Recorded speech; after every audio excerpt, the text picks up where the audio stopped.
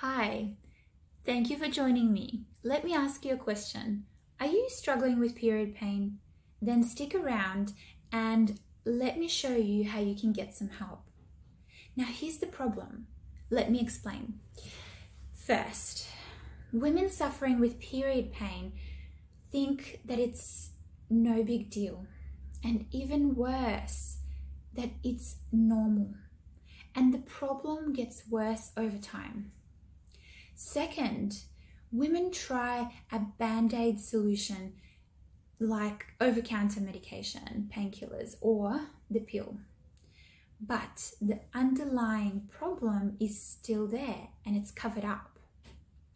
And finally, women get advice from peers like Facebook groups or someone who is not an expert at holistically dealing with this issue and making a qualified recommendation. And what happens here is that the pain becomes greater at being the problem, and the solution is actually clear and simple with correct support. By the way, if you can relate to anything that I'm saying right now, write in the comments below period pain, and I would like to tell you how you can start taking control of your health and finding some relief. So right now I'm going to share with you 3 solutions to taking control of your period pain. Are you ready? Okay, let's do it. Number 1, awareness. Understanding your body better and being better informed, understanding options that are available to you and the outcomes that each option holds. Number 2, eliminating inflammatory substances. If you are having period pain, it means there is inflammation and you need to take out foods like coffee, processed sugar, and in Chinese medicine, cold raw foods.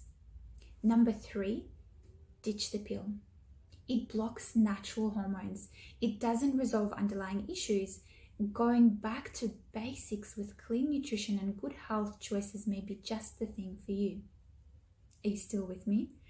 Okay, and I already mentioned this, but you can type in below period pain and join the overall conversation supporting a greater community of women who are going through this right now. One of our patients was struggling with period pain that came along, who also had migraines.